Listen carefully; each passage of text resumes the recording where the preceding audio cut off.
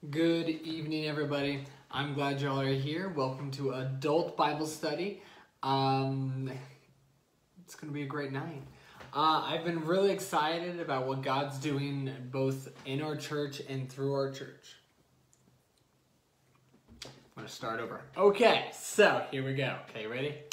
3, 2, 1. Good evening, everybody. 3, 2, 1. Good evening, everybody. I'm glad you're all here. Welcome to Adult Bible Study. Yes, we're adults. Me too. Either way, guys, I'm glad you're all here. It's going to be a great night. God's got a great word for us, and I'm excited to hear what he has to say, and not me. But yeah, I'm excited what God's got tonight. It's going to be really good. And, you know, I'm so glad that we're back in church, that we're there on Sunday mornings. But I also know that we're also being very careful still. And, you know, Wednesday nights we're in phase 1. But until then, I'm glad to be here to bring you this word tonight. I think tonight let's start in prayer. You want prayer? Prayer? Yeah. Everyone prayer? Okay, prayer. Let's go. Dear God, I thank you for us today. I thank you for all you're doing. I thank you for this amazing church that I get to be a part of. This amazing body, God. Thank you for all the people, the men and women that are hearing your word and living it out. God, we trust in you and we know you are good. We look to you in all these things. We thank you. We look to you for guidance and we choose you. We trust that you are moving. It's in your heavenly name we pray. Amen. Okay, guys. So, Adult Bible Study. How are y'all guys doing? I hope you're having a great time. And I hope you're right now. Things are opening back up. Things are kind of going back to normal. And I hope that is the same for you and all that stuff. But you know, life is still hard. And let's be honest, it's been really hard being away from everyone. I had a friend growing up. He went to I was in Texas. You know, Texas. I grew up in Texas all that stuff and. I lived in Hereford, which is in the top of Texas, and my friend lived in Dallas, which is not in the top of Texas. But we were friends, and me and him, every time we'd go to church camp or we'd go to something with the teens, we'd meet up with the district. We had so much fun together. We were like I'm insane, but you haven't seen Aaron and Addison insane. Whenever we get together, we'd have so much fun, and we'd go off each other, we'd feed off each other's energy, and it was just so much fun. We just crazy every time we got to meet and be together. It was awesome, and that was it. And I mean like this: when we were together, we were awesome. We're together, we're having fun, crazy, and then we'd go home and. We didn't have a relationship or friendship out of that, out of youth events, and even then, like once or twice a year youth events. I'd go and I'd see him, and we'd have fun for a week, hanging out, doing stuff and all stuff. Then we'd go our separate ways, and we never texted, never talked, and never reached out to each other. I mean, when we were together for those weeks, it felt like, you know, he's my best friend. We're having so much fun. We're so alike and all that other stuff. But can I honestly say I'm his best friend? Or he's mine? And this came to kind of like a full realization. Like I knew that, and I always did. But yeah, about last year, he got married, and I found out through Facebook, and. Didn't know he was dating. Didn't know anything like that. Hadn't seen him in a couple of years. And then this year, I got married. And I doubt he's seen it or knew about it beforehand because we didn't have a relationship. We didn't talk. We didn't do anything. And right now, you might be feeling kind of similar with the struggle we've been having with church. You know? Well, I don't get to be there. You know? I don't get to...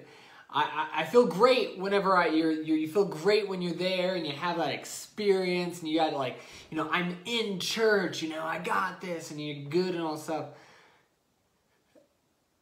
And we miss that. It's kind of like church camp was taken away from us and we're just so sad and we can't go. And then we're allowed to go back and we're like, oh, I love this experience. I get to have that friendship again, get to be in that. And it's great, but God's not calling us to a relationship like that. God doesn't want a relationship with him that's only when you're in the building. That's only when you're at church. No, God calls us to something more. But we've been struggling. Now, let's be honest. A lot of us right now, without this connection to church, a lot of us have, we've failed on like reading our Bible, getting into his word.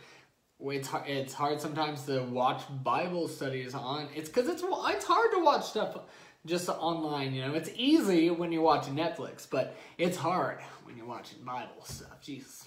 So congratulations for making it 6 minutes into the video without leaving. But it's hard.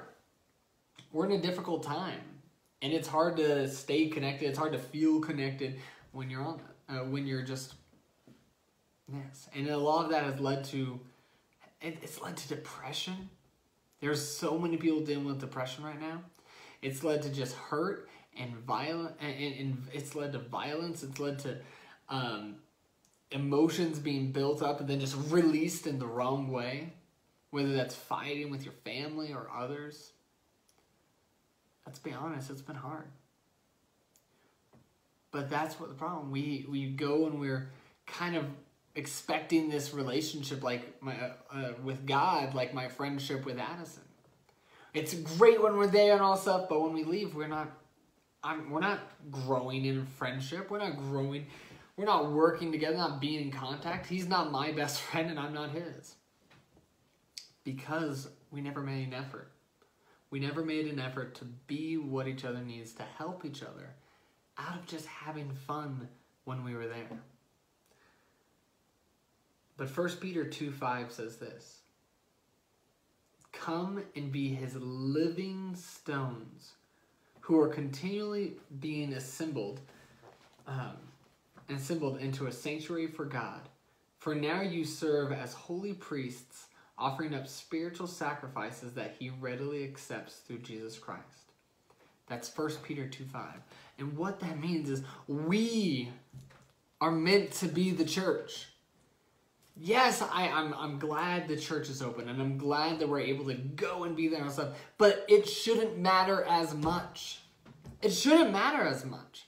Because we are the church. The building, Crossroads Community Church building, is not the church. You and I and all of us, we are all the church when we let God move in us. We're called to be living stones.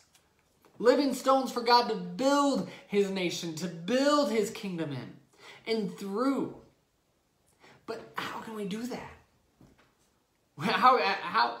But we get so focused on a building, we get so focused on and I had so many teen stuff planned this summer, which all got canceled. But it's not about the events. It's not, our church is not about what next program is going to happen. It's not about what next time we're going to meet together, but it's about God moving in us. We are called to be the living church. And not the dying church, not the church that's, kind of waiting patiently for God to move, but the living church. And if you've ever seen, we have a plant over here that is growing. We don't know what it is, but we're growing it. And you can tell it's living by its growth. You can tell that it's living by its movement and its changes. Okay, movement is a strong term, but it's growing, it's different, it's moving, it's becoming something new. We're called to be the living stones, to be his church. So yes, I think it's very important that we gather together. The Bible says it's important to gather together. But what's more important is that we know that we are the church. You have the ability to be Christ. And Ezekiel 36, 26 and 27 says this: I will give you a new heart and put a new spirit within you. I will take the heart of stone out of your flesh and give you a heart of flesh. I will put my spirit within you and cause you to walk in my statutes, and you will keep my judgments and do them. That's Ezekiel 36, 26 through 27. We are called to be filled with a new heart. Because the church happens in here. So, has the church been open this whole time? Building? No. But ask yourself, has the church been open? Have you allowed the church to be open in your heart? Have you allowed God space to work and move in your life? Or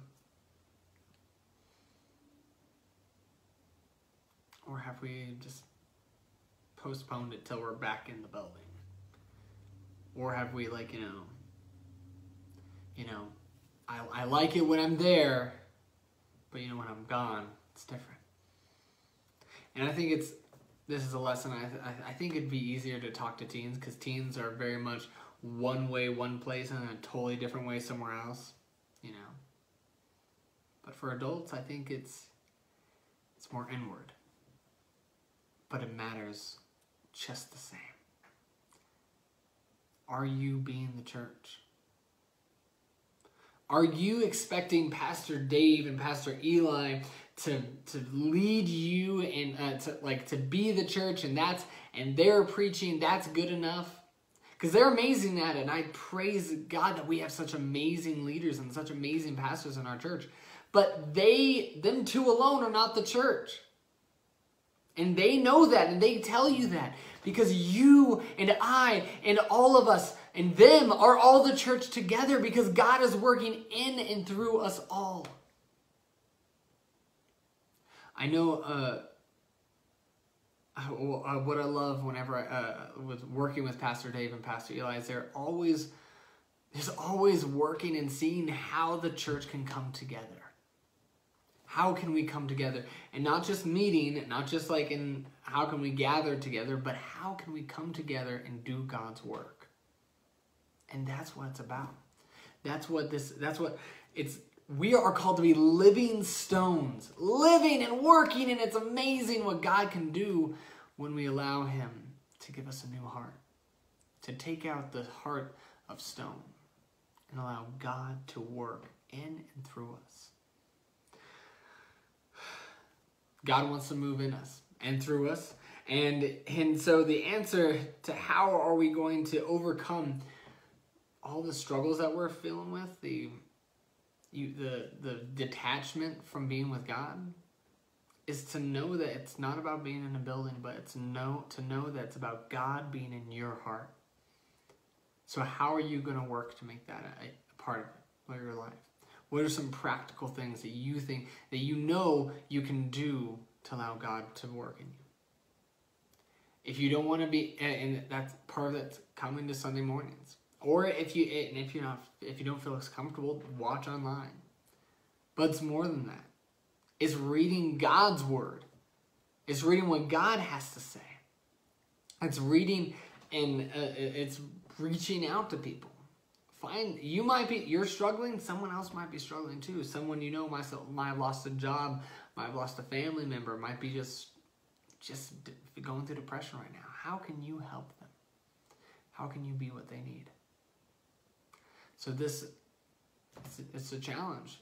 Be the church. Find a way. If you need help, talk to Pastor Dave, talk to Pastor Eva, talk to me, talk to Pastor Tammy, talk to Miss Eva, talk to Pastor Billy. Any of us. We're here because we're called to help lead this church. Not be the church alone, but to lead us.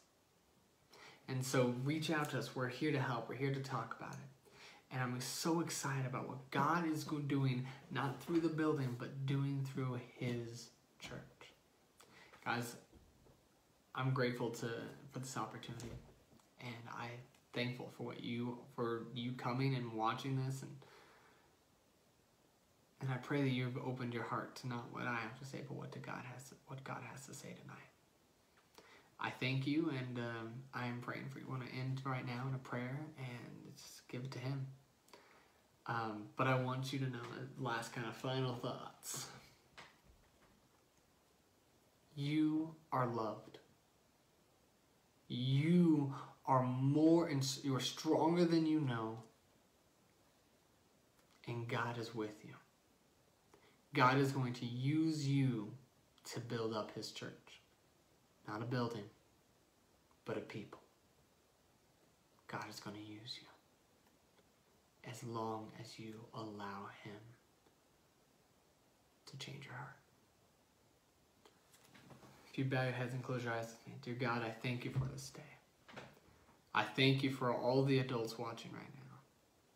I pray that they're not hearing Pastor Aaron, but they're hearing you, hearing your word.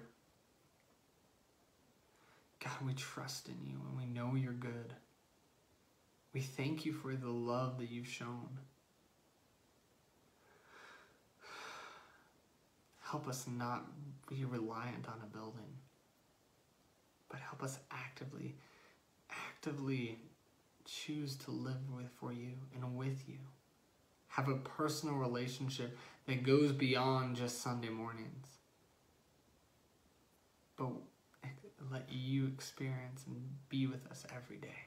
Change our hearts, God. Work in us. We thank you. We thank you for our church. We thank you for the opportunity and the ability to worship you. Thank you for loving us. And thank you for never abandoning your church, God. We trust you and we thank you. You are so good. You are so good, God. We lift you up, and it's in your heavenly name we pray. Amen. Okay, guys, or adults and ladies, because I say hey guys because I'm used to doing teens. Hey guys! But you are adults. So, men and women, thank you for joining us tonight. I hope you have a great night. I will see y'all Sunday, hopefully. So, praying for you. Have a great night.